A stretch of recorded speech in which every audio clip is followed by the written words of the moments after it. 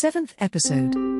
In the bathroom. The fact that Ambrosius Lemmer trusted Sabea so much amazed and pleased her at the same time.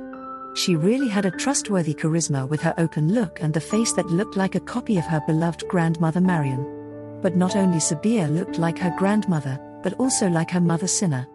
3 generations, 3 wonderful, amazing women whose eyes sparkled with life. Lemmer disappeared into the bedroom and reappeared a short time later in an outfit that took Sabea's breath away. Elegant low shoes made of dark leather.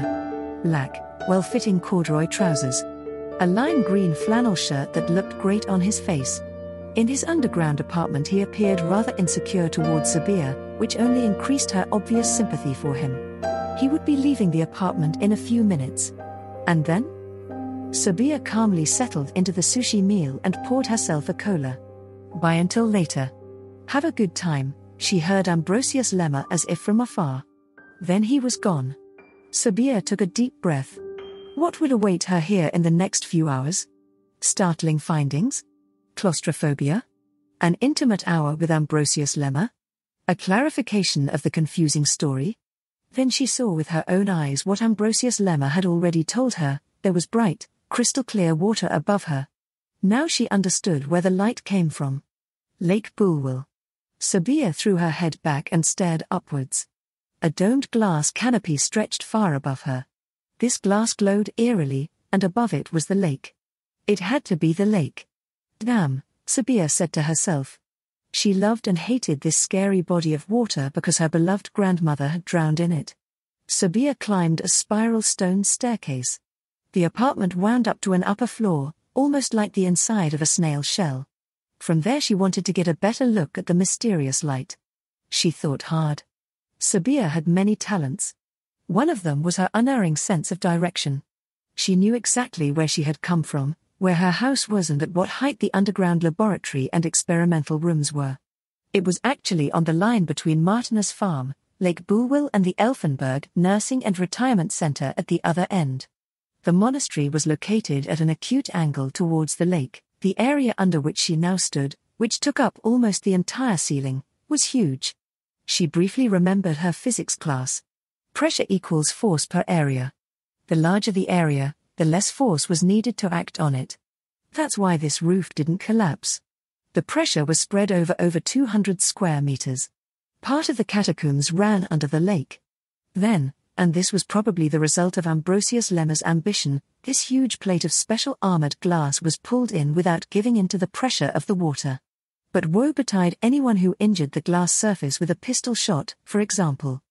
Within seconds the catacombs would be filled with water and it would be too late for anyone who wanted to leave Ambrosius Lemmer's crypt.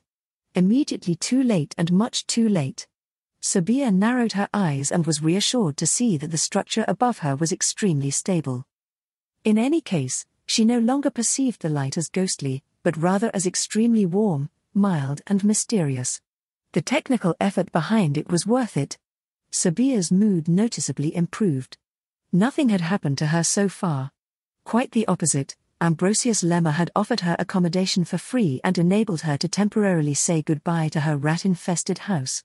She went back downstairs, rummaged through her rolling suitcase, took out a pair of panties with blue polka dots on them, grey trainer pants, and an emerald green tank top, and entered the bathroom.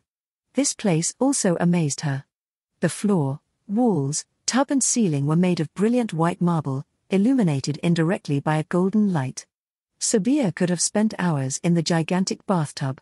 Perhaps with some music. Wrapped in honey-scented bath foam.